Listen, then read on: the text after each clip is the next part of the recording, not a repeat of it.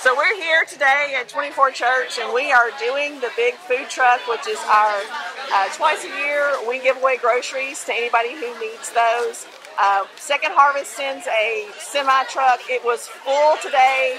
The entire bed was full. I don't even know how many pallets came off. We think about 35.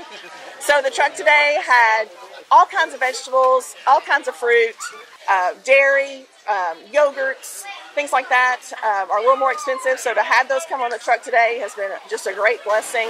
We've had potatoes, carrots, squash, cabbage, blueberries, strawberries, peaches, watermelons, lots of breads. We've had lots of milk, lots of yogurt. So lots of great nutritional value that sometimes is really hard. People just don't have access to that. A lot of times, believe it or not, people just eat ramen noodles, and so there's just no nutritional value there. So we're really happy to be able to give these foods that are so nutritional. It is for the first time ever on us raining sideways. I don't know if you can see the rain coming right now at us, but it's raining sideways.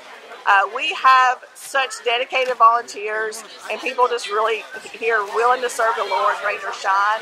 We are praying with everybody who's coming through as our guests. We are loading their cars with groceries and just trying to help out in this time of need.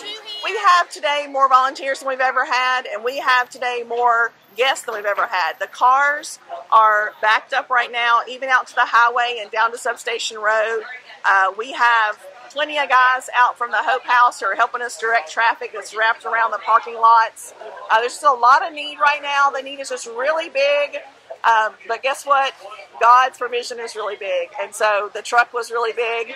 And our volunteer base is really big. We know that it's God's provision for His people, and we know that He's going to send the food, and we know that He's going to send the people, and we know that we're going to be here to build the relationships and make those connections to make sure that they know that this is from God and it is for them.